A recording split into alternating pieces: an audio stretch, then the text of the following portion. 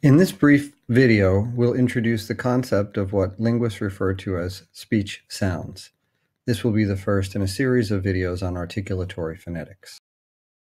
Generally speaking, linguists classify speech sounds into two categories, what we call segments and what we call suprasegmentals. Of course, this leads people to ask what we mean by these two terms.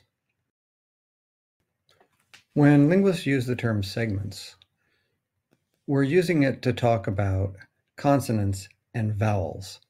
So when we say that a word like laugh that has 5 letters has 3 segments, we're referring to the two consonants L and F and to the vowel A. Suprasegmentals might seem less intuitive at first, but they're really things that we're familiar with. These are things such as stress and intonation. Think about, for example, the syllable so in the word Minnesota.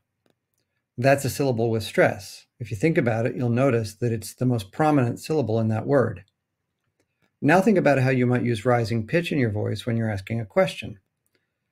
That's what we call intonation. We're going to turn our attention first to the articulatory properties of segments. And when we think of segments, it's useful to remember that we can divide them into two categories or classes. Some of them are called consonants, and these are characterized generally by what we'll see to be a significant constriction in the vocal tract when people make them. And the others are what we're going to classify or call vowels. And these are different from consonants in that they're characterized more in terms of the location of a narrowing or shaping of the vocal tract when they're produced by speakers. Over the course of the next few videos, then, we're going to learn how to more precisely describe exactly how and where we make the constrictions in the vocal tract that yield consonant sounds.